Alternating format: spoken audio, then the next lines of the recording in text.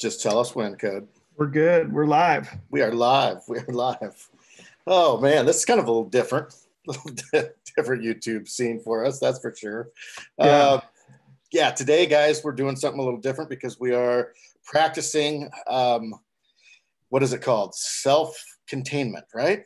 Isn't that it? Social distancing, shelter in place.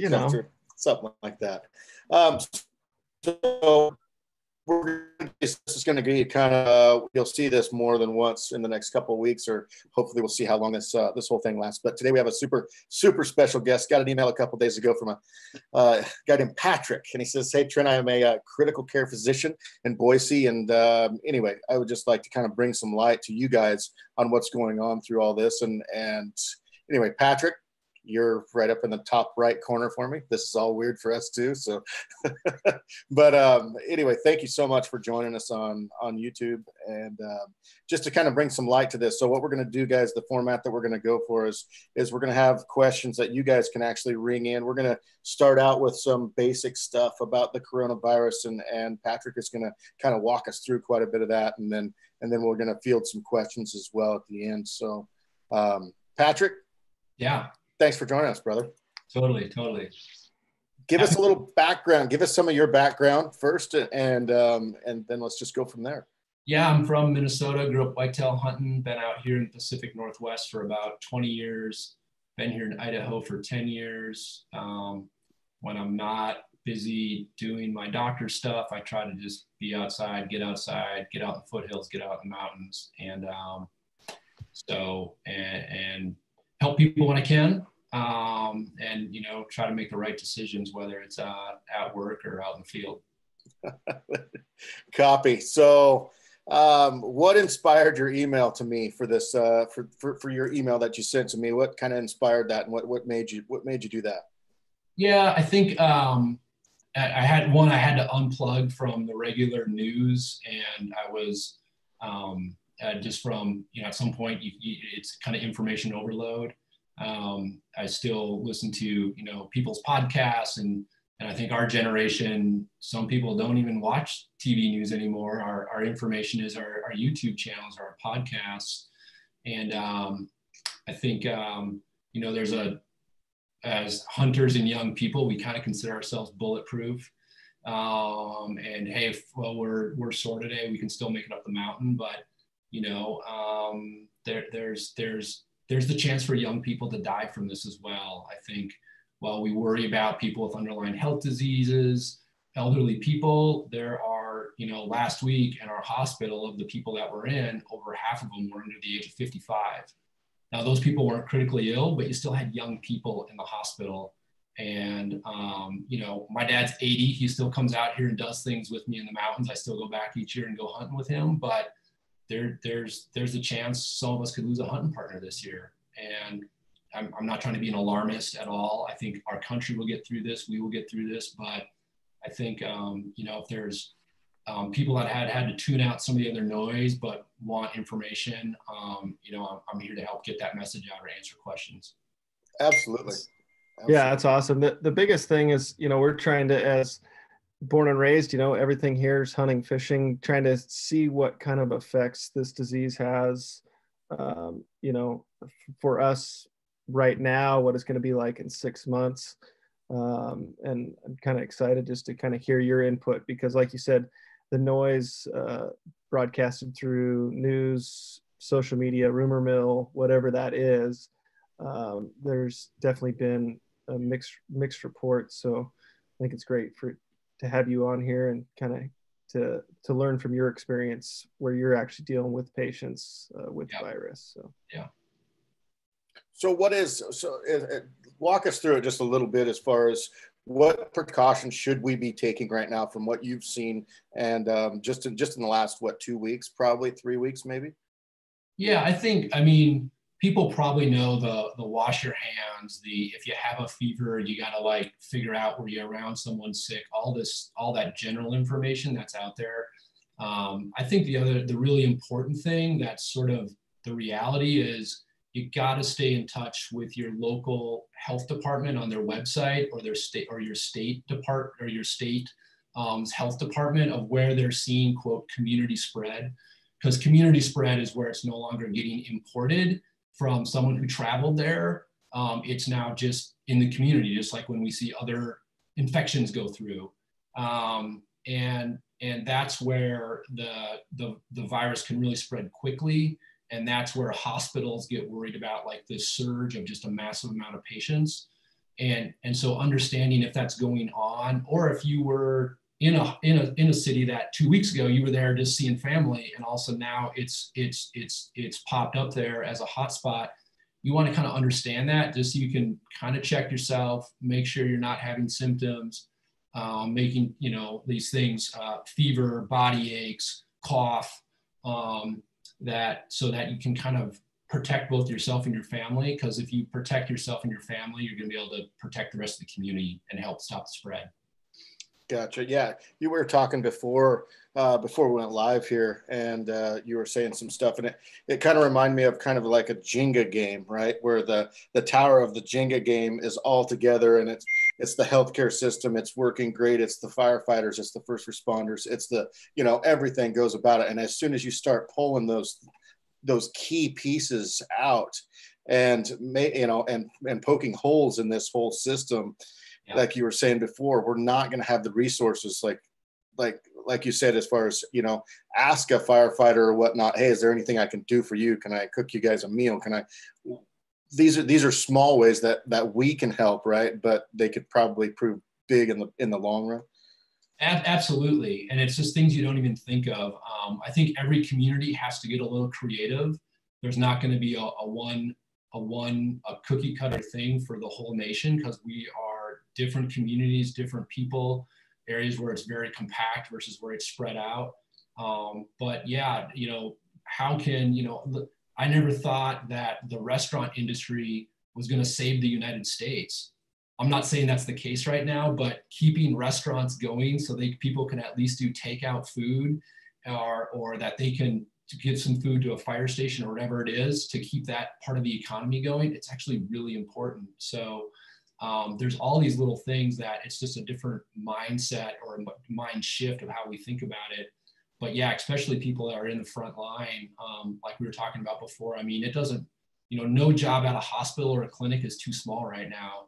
If a clinic from a medical standpoint is kind of shut down, at our system, we're trying to repurpose those people into something else that they can do at the hospital, or something else at another clinic, different ways of doing phone calls for patients, to try to keep people in their jobs or try to keep them doing stuff, because I mean, there's no one who's not been affected by this. And my heart goes out to people that have their job, they've had to stand down from their job, or they're temporarily, it is tough. But back to your question, I mean, if you know someone that works at a hospital, whether they're the janitor, the nurse, the respiratory therapist, whoever it is, helping them stay safe, helping their family keep going, they're going to be able to help stomp this out so the rest of us then can get back to life. Can you kind of walk through the Ketchum scenario and what you were talking about, what you've dealt with so far, just directly? Yeah, you know, I don't know all the details from just how it probably started there, but knowing Ketchum, like other resort towns, it was likely, you know, travel. Just, I mean, that's how this virus has made its way around the world. And but it started to affect, it wasn't that the staff at the hospital got exposed in the hospital so much. It was that just because of the community spread, also, and this is a little hospital. I mean, they don't even have an ICU. And also they had a bunch of employees out, and they had to, you know, close the inpatient side, move patients down to the other hospital, and they're just a freestanding ER. And that's what you worry about, of a surge in a community or a surge at a hospital, where all of a sudden they're overwhelmed, and then they're just stuck, because you don't want to send sick sick workers to the hospital, because you got to keep the hospital clean. You know, you can't, God forbid, you don't want someone accidentally spreading this to a ward of just regular patients who are there for something else, you know? So you have to be, there's an overabundance of caution, but if you don't, also there's this domino effect, and also, you know, also there's a hub of your community, a hospital that also can't provide the services. So, and it can happen in a hurry. walk me through the steps of, okay, I woke up this morning and I have a sore throat. So walk me through those steps of maybe it's symptomatic. I don't know where to go with this question, but kind of walk me through the steps of what to do. So yeah, it's related to other cold viruses, but this one came from bats of all animals. That's why we call it novel, because it wasn't previously in humans. And so people they may have a sore throat or some sinus stuff. That's actually in the data that we know from other international studies, that's actually less than 15% of the time. It's fevers, what we call malaise, or just it's intense fatigue, where you just feel like you just are getting steamrolled by something, and maybe you don't have a fever, but you have those shaking chills, and then cough. Those would be the mainstay of symptoms, because it's actually a deep chest infection, chest cold that turns into pneumonia, so a viral pneumonia. And yeah, there's a lot of people, though, they may just feel really run down for a couple of days and a little bit of a cough, and a few days later they're fine. I mean, I totally agree with the information that's out there from the CDC that 80% of people have mild to moderate symptoms, and in medicine, when we say that, that means you don't have to go to the hospital, you don't have to go for special treatment. If you just ride it out, let the virus run its course, you're going to be just fine. But in 20% of people, they're going to need to be seen in the ER because they have difficulty breathing, and a proportion of those will have to be admitted to the hospital. And then of those patients in the hospital, it can run anything from you just need some IV fluids and some oxygen for a few days to where the virus takes over your lungs and you go into what we call respiratory failure, where you're in the ICU on a ventilator, which is a mechanical machine breathing for you. So, and that's a problem, it's a virus, so there's not like antibiotic for it that's going to kill it. Viruses have to run their course. And so it's supportive care, but that's why we talk about this quarantine period. So when someone has symptoms, so if you wake up with, hey, I got a cough, I got a fever today, man, you got to sort of think about where you're at, isolate within your house. And there's things online to kind of walk people through how to do that. The CDC has excellent information about, hey, if you're just the average family at home and someone gets this, how do you help isolate someone in your own house for a few days while they're either getting testing or whatnot? You'd want to reach out to the other important message, I think, understand how your local clinics and your local communities doing testing, because that has just been everywhere. And in one place you can get testing where it's turned around in one day. There's other places where you have to wait a couple of days for a test and you have to wait 5 more days before you get the result.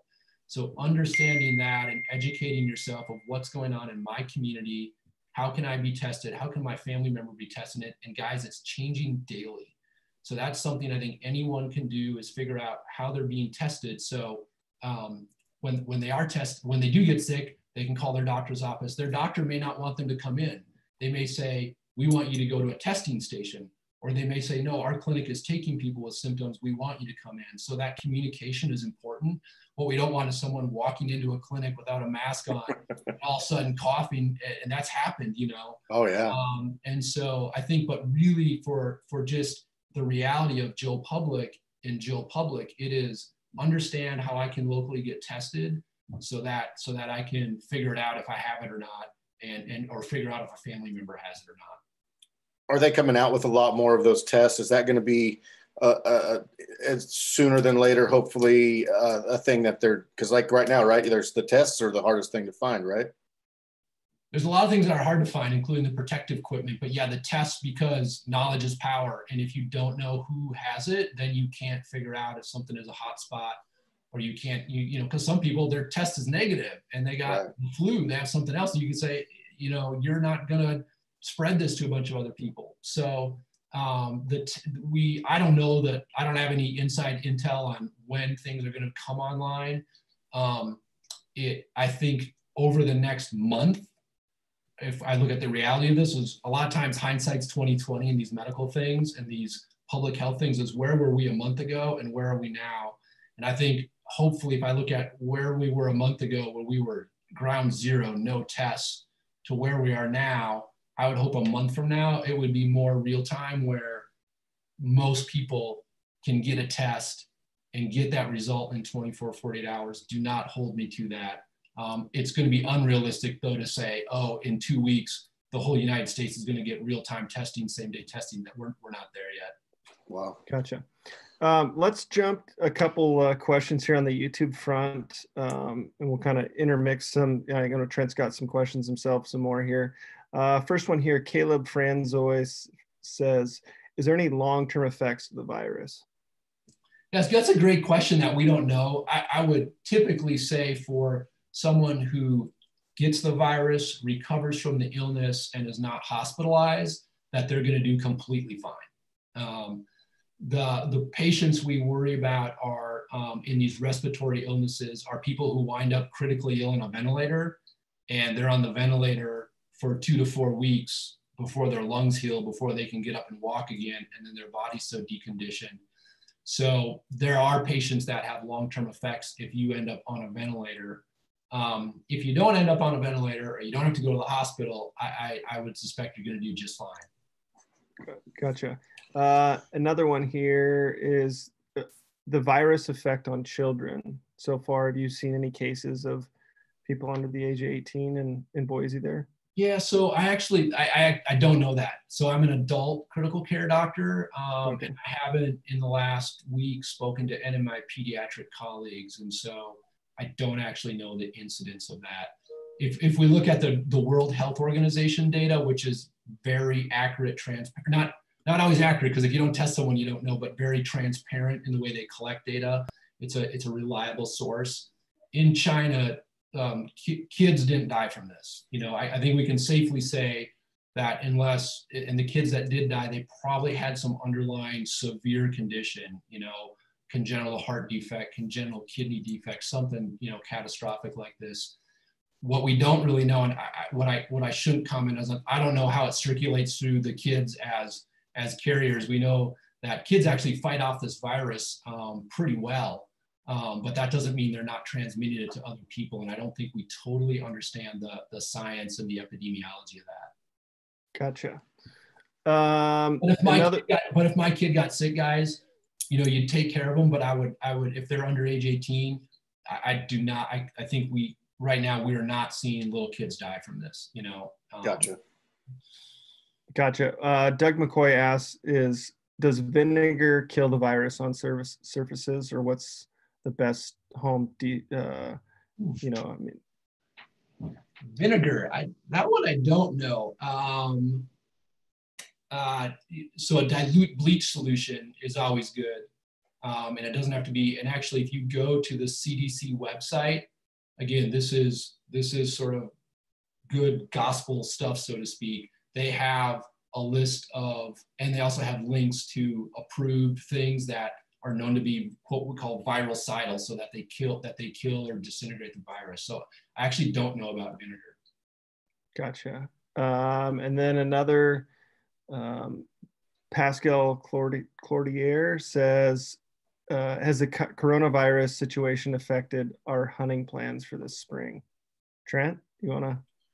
That's not intended for Patrick. Apparently that's intended for us. Man, yeah, it has. I mean, we have bear hunts that are already in limbo. I'm not sure what's going to happen there. I'm sure there's going to be some cancellations going on there.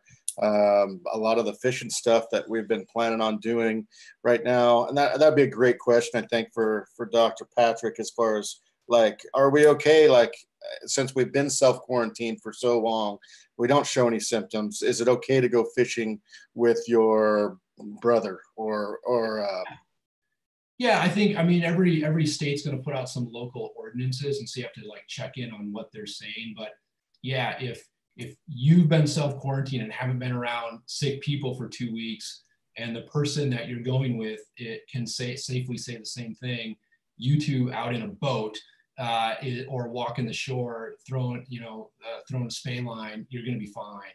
Okay. So now, would I get on a charter boat with 15 people in a closed cabin? Gotcha. Probably wouldn't do that. Yeah. Okay. So just being smart there. Yeah. Yeah. It's one that we've actually just trying to figure out ourselves, because for one, the social acceptance of us, if we go out and make content right now, and Trent and I are together, and Trevor, and we're in a boat, and we're under shelter in place order in the state, is that something, as a physician, do you see that as an appropriate thing to be putting out there in a message, or is that something that we should shy away from? Easy on this answer now. No, I think, I don't know the Oregon rules. I think 2 guys should still be able to go fishing. I think having a big backyard barbecue with 20 people, I think that's what's hard for families right now, but that's the sort of stuff that's going to get us in trouble, unfortunately. Gotcha. And so, but yeah, I mean, go scout your elk country, go shed hunting with your buddy, go float a river out in the open. It's the close contact with larger groups of people is how things spread. It's just being cognizant of what's going on. Yeah. Gotcha. And being honest with yourself. Hey, my spouse had to travel for business last week, and they just got back from this area where they're seeing a ton of cases. We got to lay low for a while, until we see that maybe that he or she doesn't have symptoms. It's those sort of things that I think are just a huge change in life. But if we're honest with each other about it and our friends and family, you're going to keep each other safe, and then you're going to be able to go out and do those things in small groups. Yeah, no, that's just it. I just want to throw a big announcement out there. Big A, Austin, my brother, throat punch 34. He's coming home from Texas. We haven't seen him in a long, long time. So he has loaded up the truck, and he says he's coming home. But like you just said, they have a lake property, and they're going to quarantine for 2 weeks at their property at the lake before we get to see any of the nieces and nephews and all that. And so anyway, but yeah, it's a pretty cool time right now. We're excited to see them at some point. So go ahead with the questions, Cody. Yeah, it looks like there's quite a few questions on ibuprofen. And it's Chase and Tails. Yep. He's asking, what medications can you take to break the fever? Some people are saying not to take ibuprofen. And another one is, which anti-inflam should be taken besides Tylenol? Well, so I think Tylenol is safe. You just have to remember that got to be cautious with Tylenol with other painkillers. So there's some things that like Norco or Percocet, they actually have a painkiller with Tylenol in it. So as long as you know what your body is taking in for total dose of Tylenol probably should be first line. I don't think we know the answer on the ibuprofen. There was this kind of signal that came out in a couple medical studies of maybe people having worse outcomes with their respiratory disease if they were taking ibuprofen. It's something I think to be cognizant of. I don't think we know yet. So I got to be honest and say I don't know on that one, because I don't think the medical community as a whole has a carte blanche recommendation. Yeah, it seems like, everything's happened so rapidly. Trying to get, studies done at the same time, information out there is probably the biggest challenge, I would imagine. Yeah, because right now nothing's done in a controlled fashion. Like you'd normally test a drug and give it to some people and not another. Everything's just all this observational data that's coming out. So, gotcha. Curtis asks, is it true warm weather areas are less likely to have larger quantities of people getting the virus? Yeah, we don't know that. There's seasonality there's a lot of theories of why we even have seasonality with things like flu, and we just do not know what this virus is going to do with different seasons. So, for instance, when it started its outbreak 3 months ago, they got cases down in Australia who it was warm there then. So, we don't know. I would not count on the sun coming out in May and June burning this thing up. Now, we got a lot of questions of the virus how long does it live on surfaces and stuff? Yeah, so I think the studies we have where it's been, so there's two things about viruses. So not to get too geeky, but viruses are just genes, so DNA wrapped in protein. So when they test for a virus, sometimes it's like a CSI investigator where they're just swabbing it and they're seeing if that viral DNA is there. Just because it was there doesn't mean it was still infective, okay? So we know that for sure 4 hours there's been studies that show for sure viable virus for 4 hours on a dry surface, meaning like a tabletop. Beyond that, we're still learning about it. You can definitely detect virus a day or two later, but again, is that just the remnants of the virus, or is it actually virus you could still get infected with? When you're at work or you're at an unknown kind of area, you got to assume like, hey, someone else could have just been here. I got to wipe it down. You know, at home, if no one else is sick, I mean, general just cleaning your house, you're going to be fine. You don't have to wash your hands in alcohol 10 times a day at home if it's just you at home. We're doing that anyway. My wife's pretty, yeah, we've got Lysol coming in and out of this doorknob going. It's nuts around here. Yeah. If we had enough, we'd spray down my whole drift boat, I'm sure. So what else do we got for questions? Sandy Booth asked, is the virus growing or is it being contained and killed? Yeah. So I'd say I'd use the term, is it spreading or not? And I think it's definitely spreading. We know that in China, when they finally shut it down, they didn't report cases for a while. Now they're letting people come back to China. You guys kind of asked before, hey, what are we going to do when we start to go back to normal life? And now they're worried about people coming back to China or traveling to China, and it could burn through again because there's still a lot of people in China that hasn't been exposed to the virus. So I would say it is still spreading and it's still growing. I mean, every day, if you look at things like, if you go to Johns Hopkins, they have like this massive global map, and it gives you all the data of where all the cases are in the count. I mean, it's going up each day. And also with the testing, because we don't have all the data on testing yet, it's hard for us to predict just how frequent or prevalent it is in certain communities. So I would say at this point, it's still spreading. And it's still spreading in Italy. I mean, Italy is a tragedy right now. My hearts just go out to anyone who's there or knows anyone from there. It's just a real tragedy. Copy. Here's a couple more, just directly more on the hunting and fishing side of life. If hunting experiences closures, what will the long-term effects be on our wildlife as far as spring seasons if they get shut down, or turkeys? You guys have any thoughts or there? Yeah, I think what we're right now, everybody, and we talked about the economical wake of this afterwards a little bit before we got on the thing, and that's the big thing I think for a lot of people right now. Like, let's say, you know, they just lost their job, you know, for so many weeks and stuff like that. I think that's going to have some effect on the hunting thing as far as pleading in for tags and trying to draw some tags and stuff like that if they haven't already applied for them. Kind of less spending, if you will, you know, on that side of things. But I think as sportsmen, honestly, I don't know. I want to think like we're a little bit more live off the land, you know, kind of people, I guess.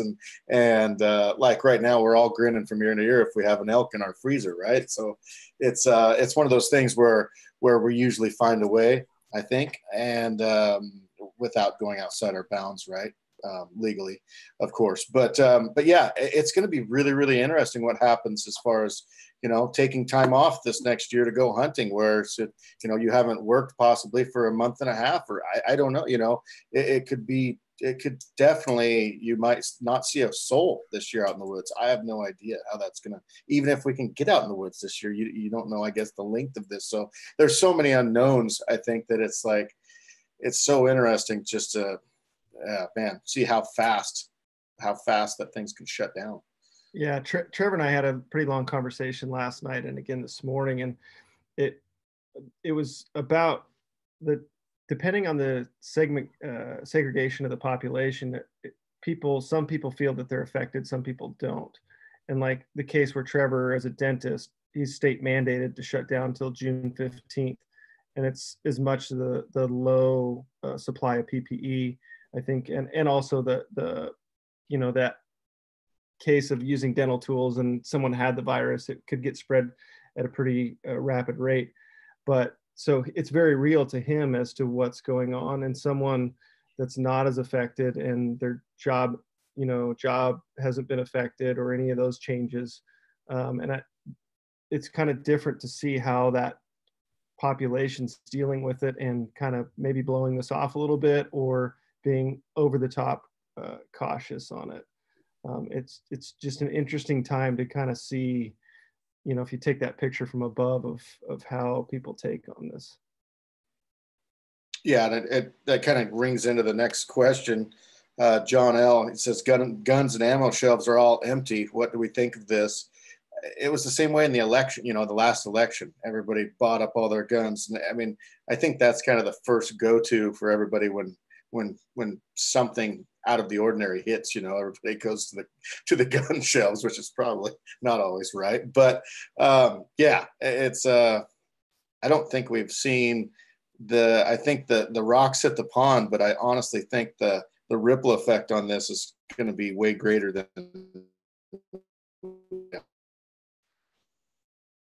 You might have more to add to that, Patrick.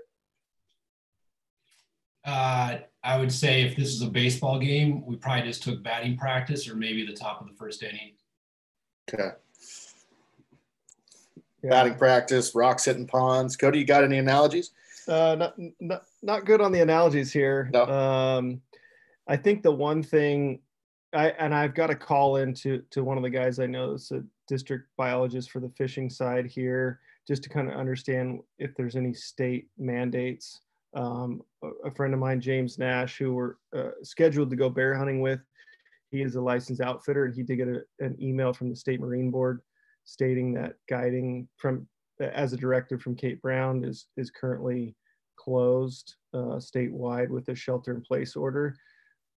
So trying to understand, can we go out legally, even like the local boat ramp here? I drove down to it today, and it says ramp closed. You can drive down the river 3 miles, the next ramp, and it was open. So it's like there's trying to understand the information that there's not really a good source right now as to what we can or can't do under the shelter in place order. I think it's the biggest challenge for us. But it's crazy. I mean, it's spring right now. And so, I mean, I'm not a bear hunter, but are there going to be twice as many bears next year if guys aren't out hunting?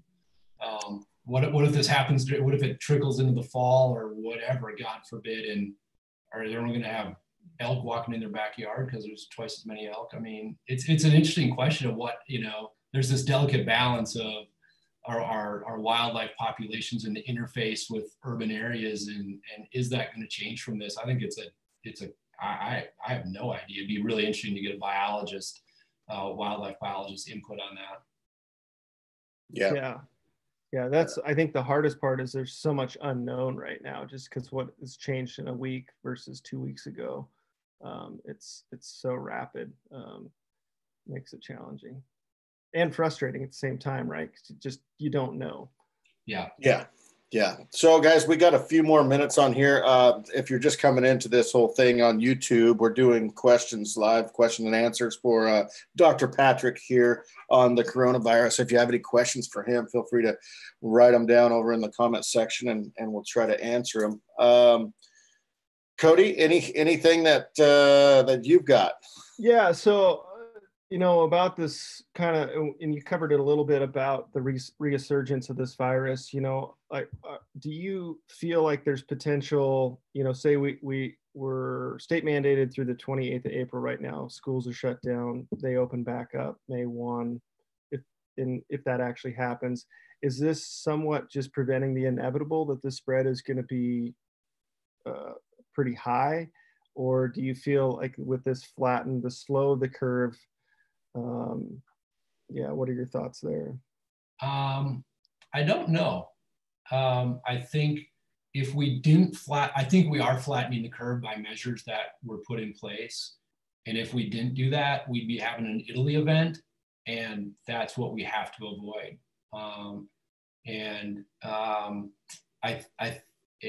I hope that we can start to turn back the restrictions in areas where it's not too hot.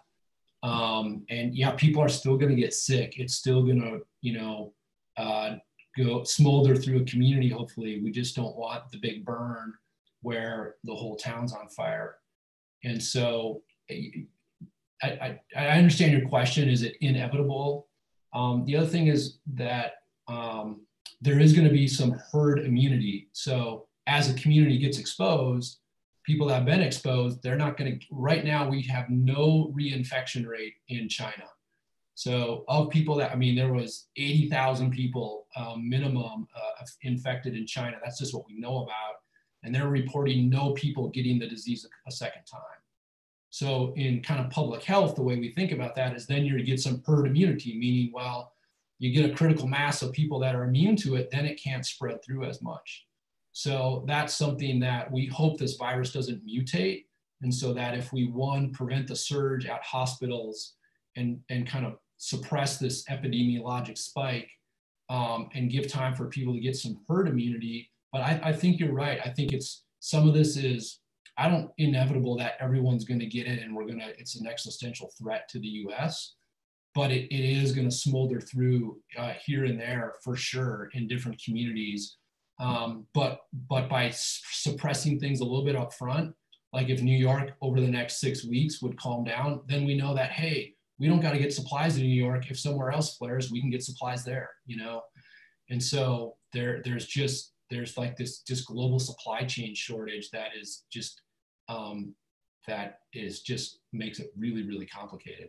And that's what I've kind of noticed from what you've said and everything. If anything else, what doing the hold in place part, our part is buying us time pretty much to get those supplies for if the worst of the worst happens, correct? Yeah, and I think, I mean, there's these little things we were talking about before offline, before we went live, of like, you know, if you know someone that works at a hospital, if you know a fireman, if you know a first responder, paramedic, helping them out so they can stay healthy, they're going to help beat the virus. If they help beat the virus, then we're all going to be able to go back to our life sooner, and we can turn back on the faucet of the economy and people's jobs and people's darn lives, because there's no one who hasn't been affected by this, you know, yeah. Whether it's their job, psychologically, medically, socially, it is just, you know, our life is different. It's going to be different. But like you said before, I think we just live in an amazing country. And while there's uncertain times, we will get through this. We will help each other. It's going to be rough, but things will get better. Absolutely. Yeah. Absolutely. Let's do a couple more, Code. Yeah, well, I had another question here. Just and I know this is somewhat unknown, but has there been any talks of somewhat of a flu season type? So this next fall, this virus lives through the summers, goes somewhat dormant in the spread. They see possible resurgence later on, October, November, when the flu virus. Has there been any relation to that? I don't think we know that yet. I think the one thing I can say is I hardly have any influenza in my ICU right now because everyone's doing this coronavirus stuff, and we're not seeing regular pneumonia, and we're not seeing some of these other respiratory illnesses. So there's a lot of things that'll slow down. But yeah, I don't think we don't know that yet. But things will get better. I don't want people to hang their heads. I don't want to be a Debbie Downer on here. It just, as you guys have pointed out, there's just a lot of unknowns, and hindsight's going to be 2020. We don't always have to make the right decision in the next couple months. We just don't want to make the wrong one, you know. And we're going to learn from this. We're going to protect people. We're going to help treat people, and you know, still, I mean. Yeah, check your local regulations, but man, get out there and fish, get out there and go shed hunt, get out there, take care of yourself so you can like unplug from some of this and do some healthy stuff. And then just, you know, watch out for those people in your family that are at risk and support them. Awesome. Well, I don't want to take this too long and be too repetitive, guys. Cody, you about ready to wrap this up? I can, you want to take any more? Patrick? I think you said it pretty much the best as far as just be smart about the whole thing. Don't go on, you know, maybe go shed horn hunting with your buddy or something like that and keep a distance. Don't go on the charter boat, and you know what I mean? So I think it's just us being smart about it as a community, and we have no idea about the hunting side of things. I mean, there's a lot of things that are just still up in the air. I think that we can't really say this is what's going to happen. And, yeah.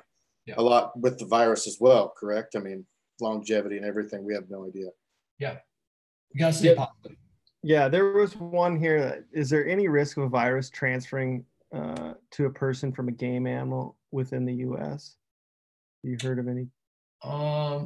Well, not this virus. I actually don't know that. I mean, we can see things like brucellosis that are like in buffalo, but of a virus, there's this thing that's related to chronic wasting disease called a prion. That's not a virus.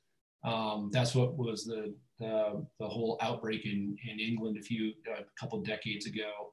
It's related to chronic wasting disease. But yeah, I think as hunters, I used to never wear gloves. I grew up digging in barehanded. And even after I completed medical school, I was still doing that. In the last 10 years, I glove up now. I think there are things that, animal herds are mixing more with other domestic herds, all this sort of stuff. And there's some things we don't know. But I don't know of a particular virus in particular that I know of. Just this one last comment here from Barry Alley.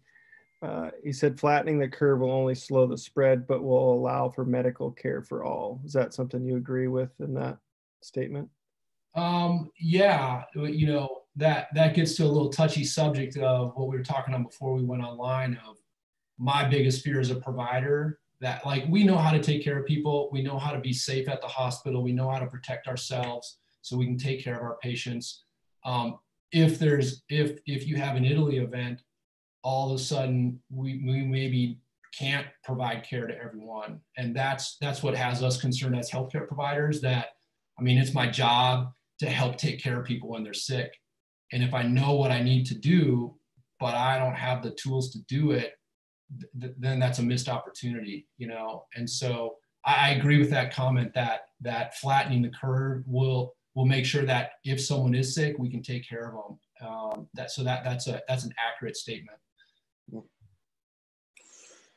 Well, cool, guys. Well, oh man, yeah, I'm so glad that you reached out, and this has been actually pretty fun and very informative for me too, as far as that goes. And I'm hoping a lot of people got something out of it. Guys, what we're going to be doing is we're going to be doing these more often because we are locked in place, or I always get that wrong. I don't know what is it called again, Cody? Shelter in place. We're sheltered down. So anyway, we're gonna do some more of these, guys, and we'll have other people on. In the comments, say who you would like to have. We're talking maybe having Dirk on and having some, doing some fun stuff too. So at night, in the evenings, or during the day, that you guys can get on here and kind of maybe unplug from it just a little bit and get some entertainment out of, and maybe some learning of elk hunting or whatever from somebody else other than us. So thank you so much, Dr. Patrick. We really, really appreciate it, man. We really, really do. Oh man, absolutely. Absolutely. Thanks for keeping it positive, and thanks for your guys' educating people. It's important. Absolutely. And to end it off, guys, hey, anybody, first responders, doctors, everybody knows someone. Everybody knows someone in the medical field. Even if it's just a text message, just say, hey, we really appreciate the work that you guys are doing. I mean, anything like that goes a long ways, because it is some bad times, and those guys are working their butts off. So anyway, if you could reach out to them, that would be awesome, and maybe help them along too. So Cody, anything else, buddy? Yeah, no, I think the biggest thing here, this was a good test for us tonight to stream live, go through this process. Like I said, it's a new uncharted territory for us as well on the technical side. So appreciate, Patrick, your time for sitting down, and too for everyone jumping in here and asking questions, being a part of the chat. And like I said, hopefully once we get this kind of bugs worked out, and we'll try to get this on a regular basis here while we're going through this shelter in place order, and to bring as much content as we can. I do know one thing that we've been working on, the baby bird, the footage from Land of the Free 1 is live. It is found, working on an edit right now. So that will be up later this week, so we can actually see what happened and what went down with Trevor's bull from Land of the Free 1. So pretty excited to bring that with you guys. Sweet. We talked about it, but it's happening this week. So I think with that, Patrick, I'll let you close out here.